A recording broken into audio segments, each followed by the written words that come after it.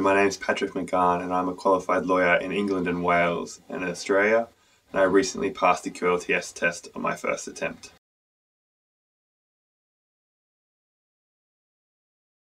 I studied law in Australia. I finished in 2010. In 2011, I worked for a judge in the Federal Court of Australia as a judge's associate. After finishing that, I moved to London to a city firm and have worked as a dispute resolution associate since then.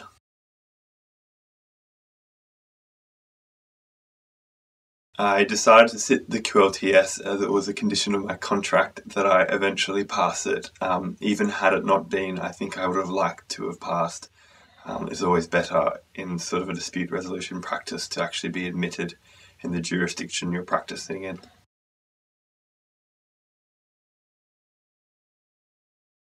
When I was first investigating what the QLTS test actually involved, it was pretty clear that it was relatively onerous. So I knew I'd like some assistance in getting sort of from A to B in the most efficient way possible.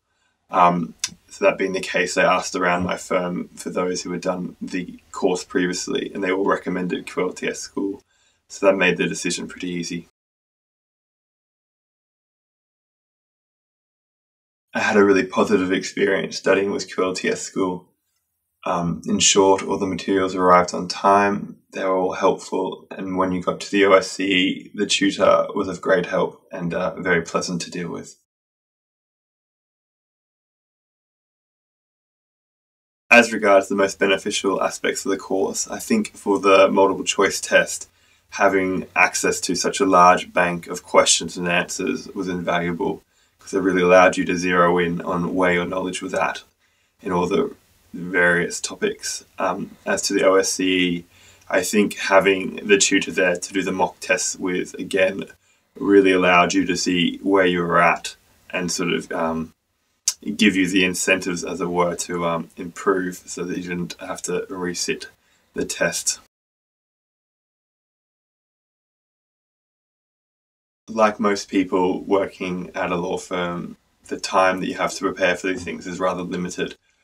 So it was sort of in advance of the course, it was limited to an hour or two here and there during the week, mainly sort of time spent on the tube and then, the odd weekend.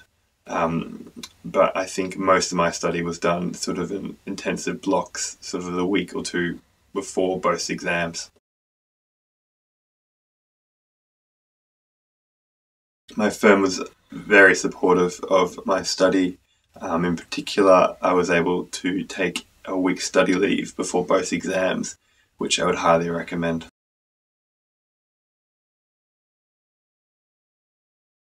I think, like most tests, you could always be more prepared.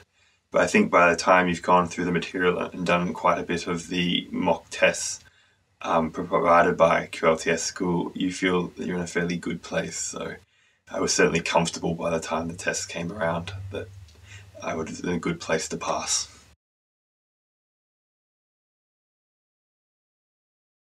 I now work as an associate in the dispute resolution practice of my firm, working on a variety of matters, including some international arbitrations, some commercial litigation, and some competition law follow-on damages work as well.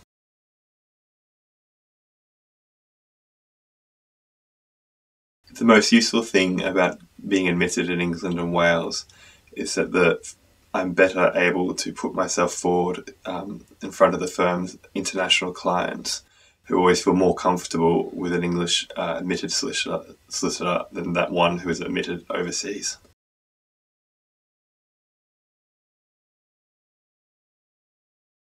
I think for anyone thinking about studying these tests, I would recommend doing a preparation course unless you have a lot more free time to spend sort of working out the results of what needs to be studied and what has been on the past tests and all those things which a preparation course can give you some really quick insight to.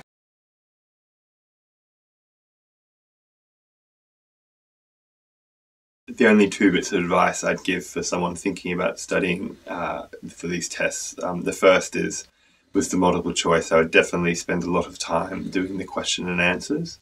In regards to the OSCE, I would spend some time getting very familiar with a couple of the databases on Lexis and Westlaw for each of the topic heads. You'll find that the time given to write the letter of advice or the piece of legal drafting is very short. And if you're not quite familiar with what the answer is, it's really helpful to be able to navigate quickly around a database to find that answer and get going.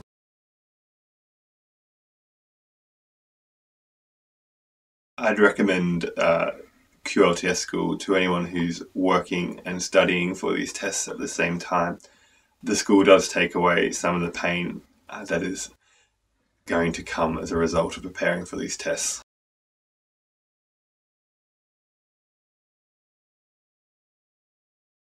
In my short career to date, it seems to me that the senior lawyers who are able to best listen to what their clients and their staff want are the ones who enjoy the most success.